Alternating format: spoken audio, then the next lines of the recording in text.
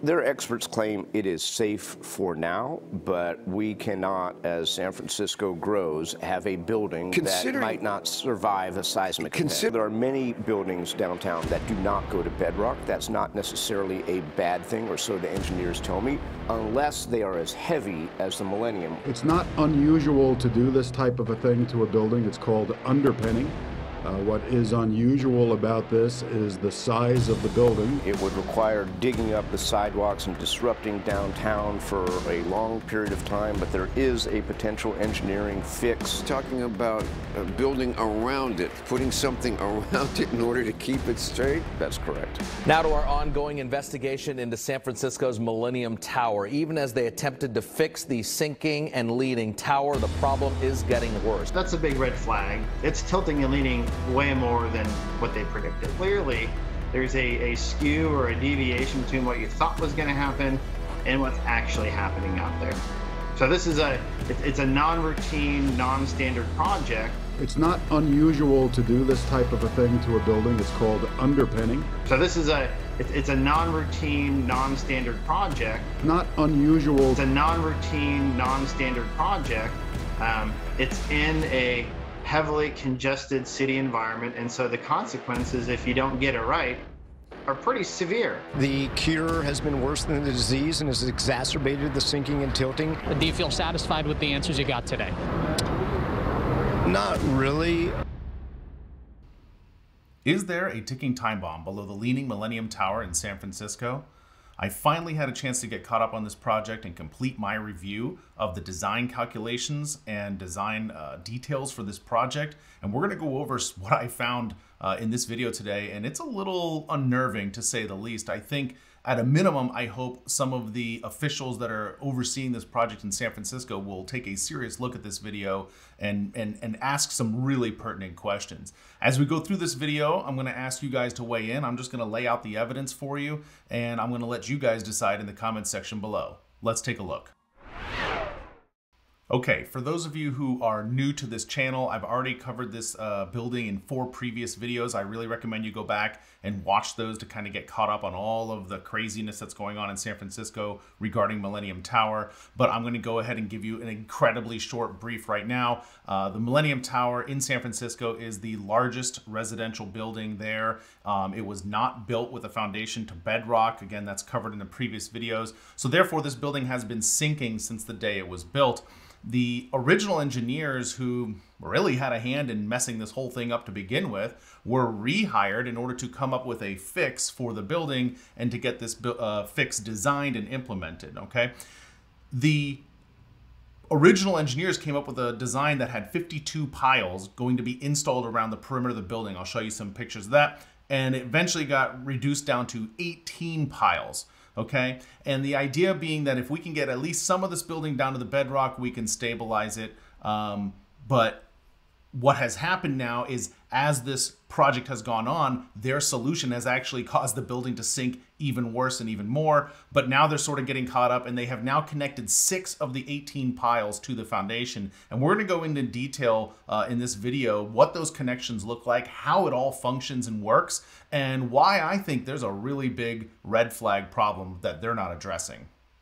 There have been design concerns with the fix from the very beginning. Engineers on the outside, I'm not the only one, there's many, many of them, and they've all been weighing in and saying that the fix isn't right, the order of operations isn't correct, a lot of it just doesn't make sense, or the engineers that are implementing the fix are relying on principles that don't really make sense, or they're not grounded in sound judgment. I think one of the things that is problematic with this is that the design engineering team and a few other people in the engineering world that are friendly with these folks have put out there that, oh, we do this all the time. It's called underpinning. We underpin buildings all the time. It's not unusual to do this type of a thing to a building. It's called underpinning. I need to make it very clear that we have never in the history of humanity underpinned a building of this size, of this weight, in this nature, using this type of technique, this type of technology. It's never been done. In the video of Ron Hamburger, the lead engineer for this, he says that this is something that we do all the time. The only difference is a magnitude of scale. Well, this comparison is like saying, because I know how to fold and throw and fly a paper airplane, I should be able to design a shuttle to take me to the moon. The only difference is distance that it's going. I think it's sort of, it's a bit misleading to try to create an equivalency with something that we do on little tiny structures with little tiny foundation problems with little tiny loads to something that weighs millions and millions and millions of pounds and could wipe out half of the, the downtown area of San Francisco if it were to collapse. These are not comparative things. The other thing too is that as this repair gets implemented, and I'll show you where it gets connected and all that, there are engineers on the outside that are saying that this is going to put a massive stress on the foundation mat. They're very concerned about that. And the foundation mat has already shown examples of having problems and probably cracking due to severe dishing that it was already experiencing. I've covered that in previous videos. So let's get down into the design discussion and start taking a deeper look at this structure. In this picture here, you can see this is sort of a cutaway of the first floor of the building, and the piles, these are like the original piles here. I'm going to circle them. So they're all kind of shown sticking down from the foundation mat. Okay. But they're going to add new piles, and these new piles are located right here. And they're going to go all the way down to the bedrock at the bottom here. And they're going to connect to the side of the foundation mat. Now, the way they connect to the side of the foundation mat is through these three structures that the design engineer has referred to as vaults, connection vaults, okay? So the pilings are going to come up into these vaults. They're going to connect to a structural fuse system that he's designed, and that's really the crux of this video. We're going to get into talking about that fuse system. And if you're familiar with the term fuse, think of like an electrical fuse. It's meant to sort of to blow in case anything goes wrong, so as to not cause other excessive damage. But all of that takes place in these vaults, and then these vaults are essentially connected to the existing foundation laterally with a bunch of steel and a bit of keying in of the concrete reinforcement. Now, this is a cross-section cutaway view of these vaults, and you can see here the scale. I'm going to show you some photos here next. But I want to walk you through the vault real quick. So the upper part of the vault, this ceiling, if you will, it gets poured last. And then there's going to be some manhole covers so that you can get into this area to work on this thing. Essentially over here on the right side, and you'll see this for all the details, this is the existing building over here, okay? And so this all the area that's in gray over here, this is all part of our solid concrete vault area. And then the area that's in white in this void space is an area that you can actually walk around in and access inside the vault through the manholes. The idea is that the piling, which is coming up right up here through the middle, is essentially going to push back and lift this building back up into place, or at least stop this end of the building from sinking. And it's going to do that through this entire contraption here, this fuse contraption, which we'll break down a little bit more. But in order for you guys to get, and I'll break down all the little parts and stuff, but in order for you guys to get a better understanding of the size and scale, I want to show you some photos of the excavation of the vault area. And here is the existing building on the right side of the image there.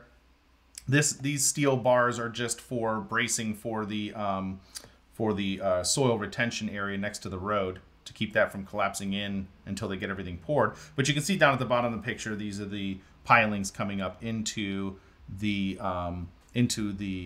vault area. And then of course this is a worker, and you can see them working down in the vault area now. And this is, you'll see this later in a detail. They're excavating out some of the existing foundation in order to key in and attach the new foundation to that. But again, you can see the size of the area we're talking about and the size of these pilings in relationship to the size of the workers. This is showing some of the existing rebar sticking out of that excavated area and some of the new rebar that they have had to put in order to connect the vault. So over on the right side of the picture is the vault area. And then over on the left side is the existing building again. And so you can see that they're kind of working all this rebar together, because once this whole area gets filled with concrete, it's going to tie it all together.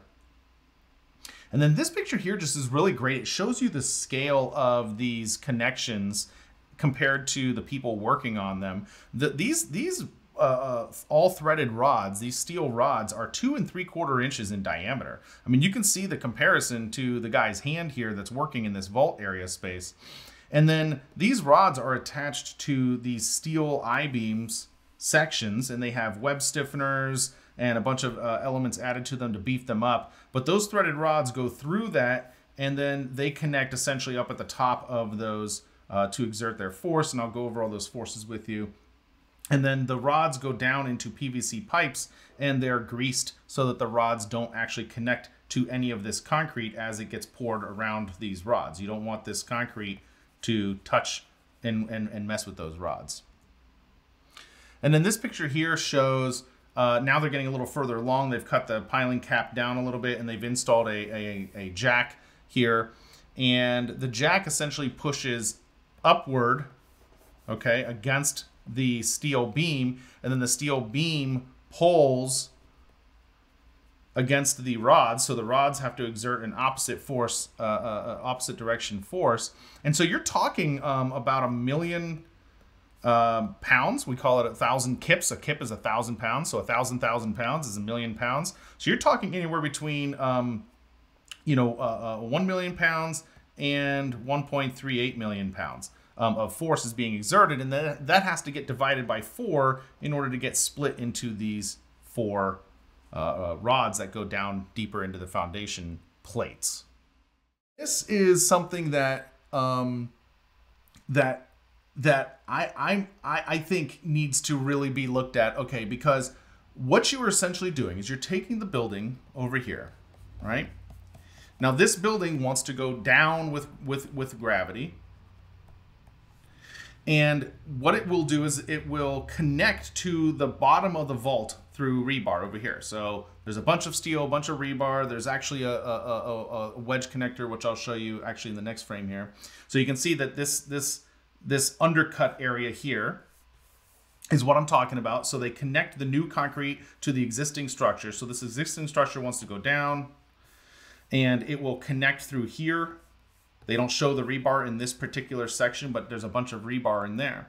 Now, what you need to understand is that this piling is not connected to the concrete. There's actually a greased sleeve around it, okay? I'll zoom in on this a little bit.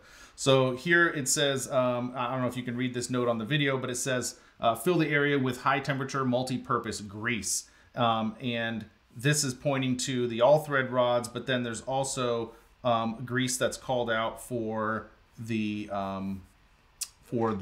piling as well here, to prevent the piling from sticking to the vault. So you want the piling to be able to slide up and down inside this vault. Okay, you want that kind of movement to be able to happen, because what you want is you don't want load transferred directly from the vault to because you know the vault's connected very well to the building. So you don't want any forces to go from the vault in directly to the piling. That would not be good.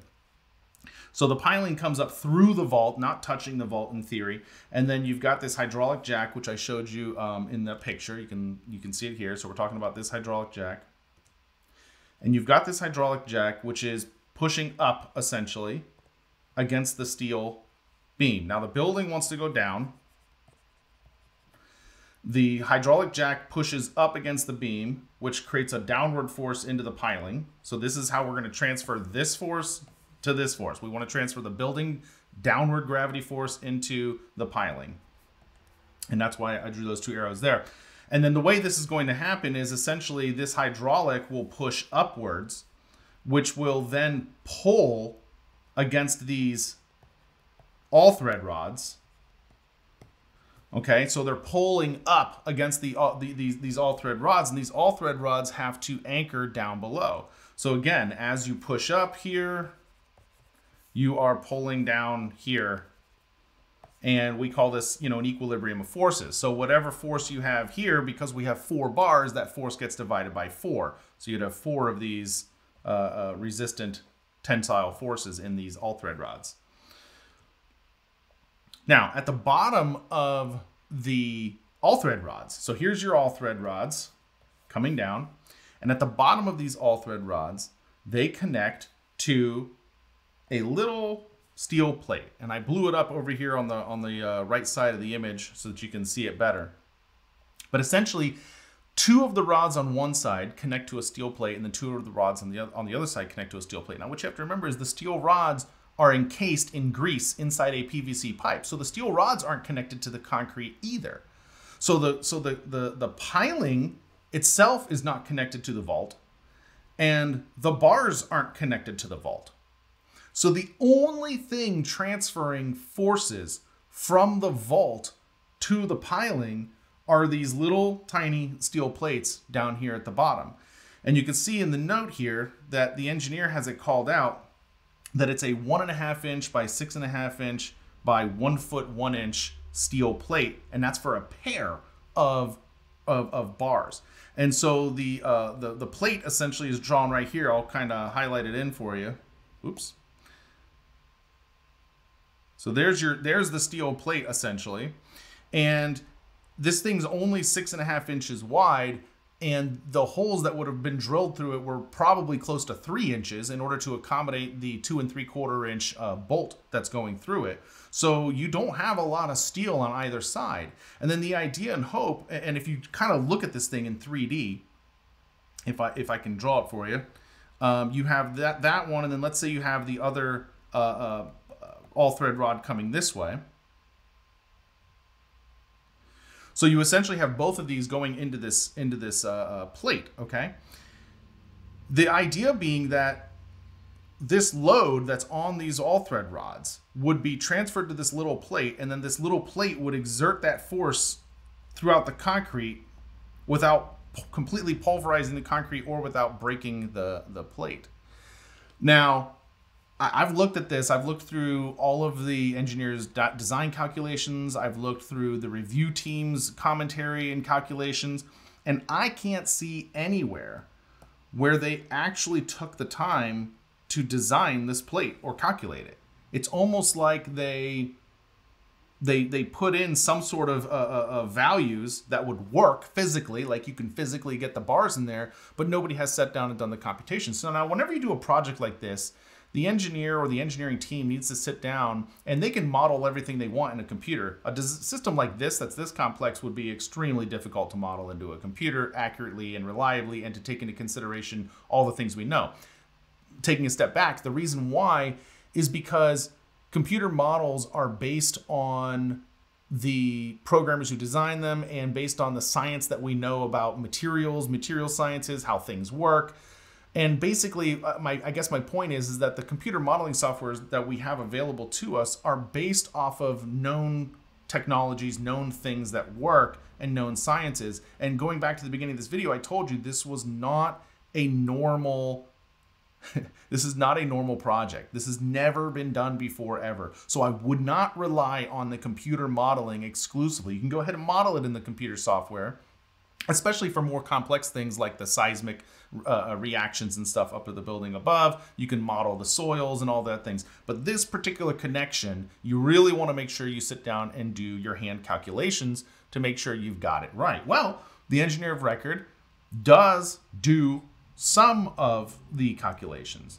Here is the, I went through all of their calculations that they submitted as part of their permit, and this was the only sheet that mentions the tension rod and jacking system. It's the only page, and I'm gonna go ahead and zoom in on these calculations. Okay, and I'm gonna read to you what he writes in the calculations, which is exactly what I've been telling you in this video. The load, meaning the load from the building, is imparted to the piles, right? So we're trying to get from the building to the piles. So the load is imparted to the piles through hydraulic jacks, jacking beams, and tension rods. Now the tension rods he refers to as fuses, because the idea is that these rods are going to be able to stretch. Now this gets into a little bit more advanced engineering.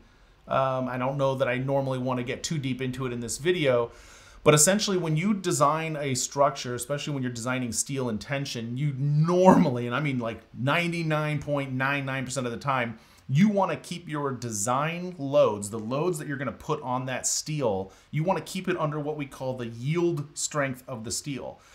As long as you stay below the yield strength of the steel, you don't really run the risk of the steel ever rupturing or breaking in a sudden fashion.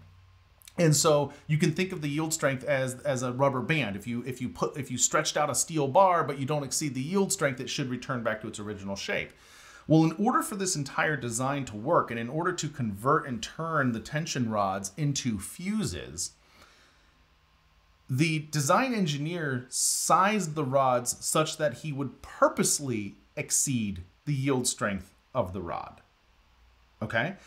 The next limit is the breaking point. It's the ultimate tensile strength of the steel. So he's playing in this area between the yield strength of the steel and the ultimate strength of the steel. In my experience, that's a very dangerous area to play in unless you're just barely going over and you've accommodated all that in there. But the actual design of this thing relies on being in that field, because the idea is that as long as you've passed the yield strength of the steel, then you can measure visibly the load, or through measuring devices, you can measure how much the building has deflected by measuring how much these rods have stretched.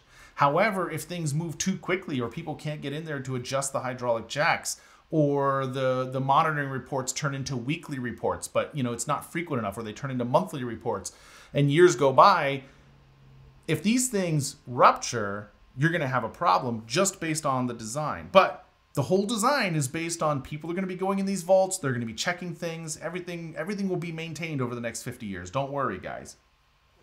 But that's actually not my problem. My problem is the tiny little plate that the threaded rods connect to down in the concrete. You can't visibly inspect them. You can't monitor them. And I performed my own calculations on these plates, and they don't pass.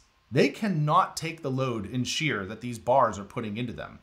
And if you look at this calculation sheet, this is the only calculation sheet that the engineer of record has provided.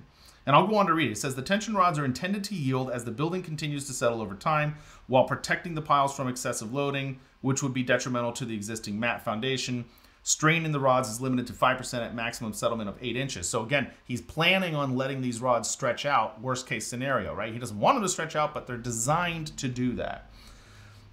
Now, if you look at his calculations, he did 2 calculations. There are 3 components, though, to this thing. There is the hydraulic jack you don't need to worry about. That's a pre-engineered product. The piling you don't need to worry about. He already calculated that in other calculations. But when you're talking about this fuse system, okay, you're talking about the everything beyond the jack. So between the hydraulic jack and the rest of the building, which you have the steel beam, you have the 4 threaded rods, and you have the steel plate.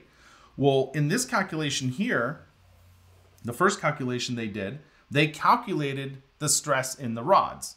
And going through and checking it, it all checks out and looks fine. Of course, he's designing it to be 102% loaded. That's not particularly something I think is smart or wise, but mathematically you should be able to push it 102% past its yield strength. But this is a calculation for the threaded rods, the 4 bars.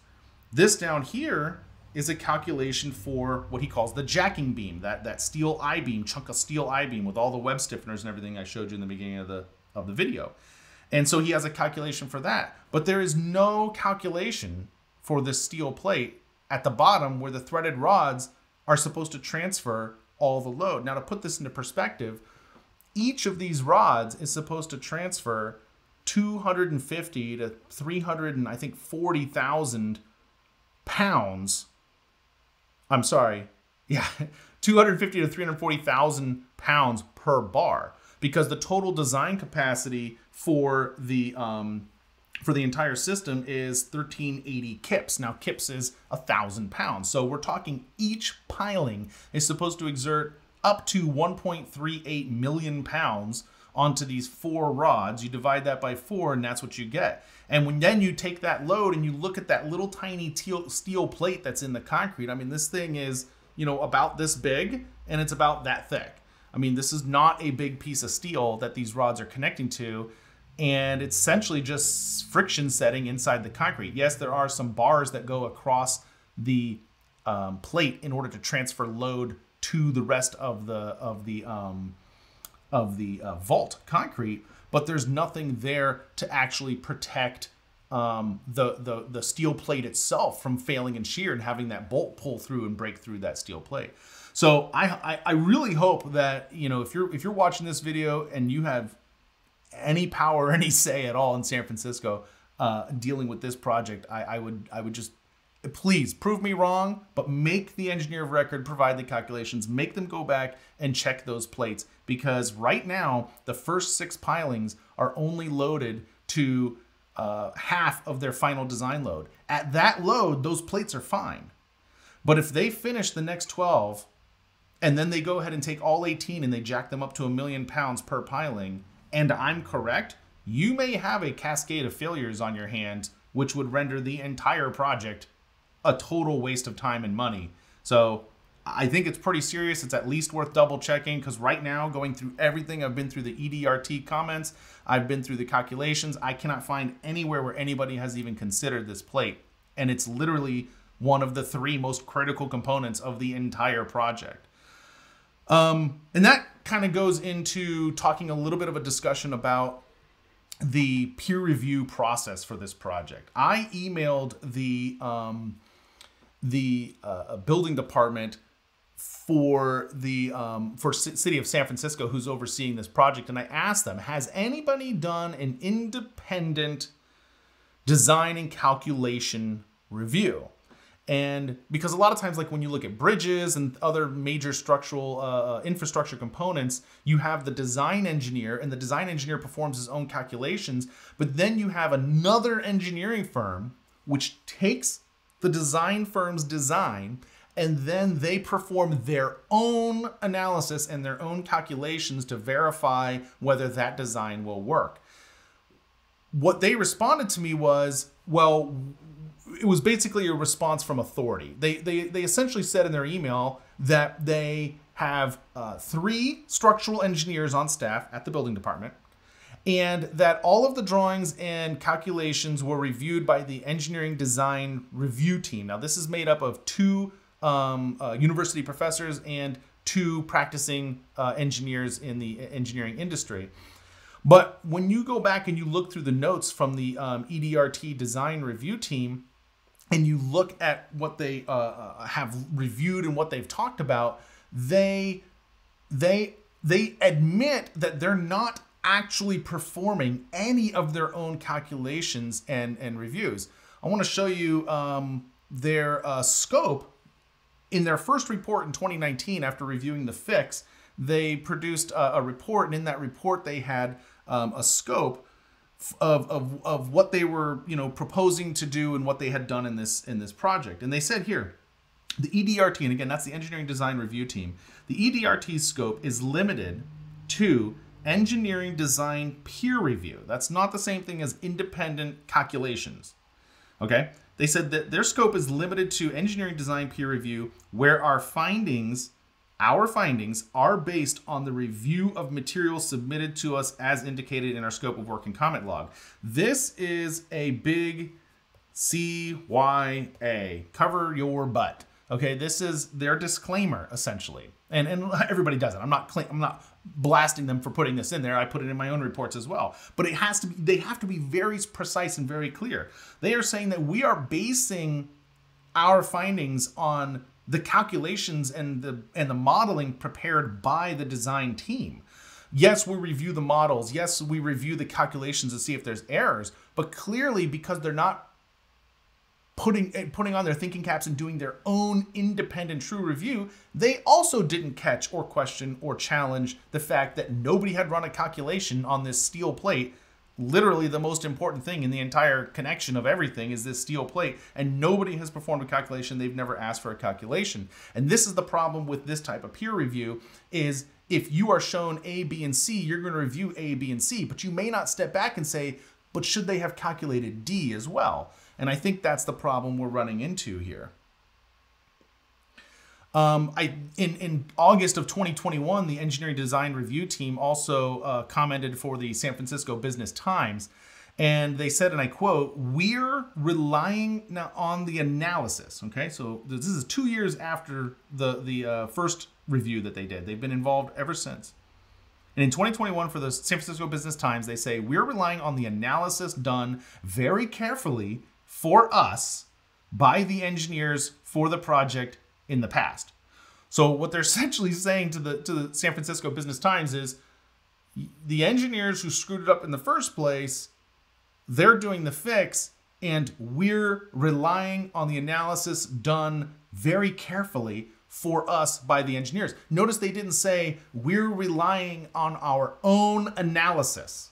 They didn't say we're relying on our own calculations. They didn't say we're relying on our own, anything. It's literally just, and if you watch and you read through the comments, and they do a very good job. I mean, but that's what they were hired to do. They weren't hired to do their own calculations. So I'm not really knocking the EDRT at all. They did exactly what they were hired to do, which is a peer review.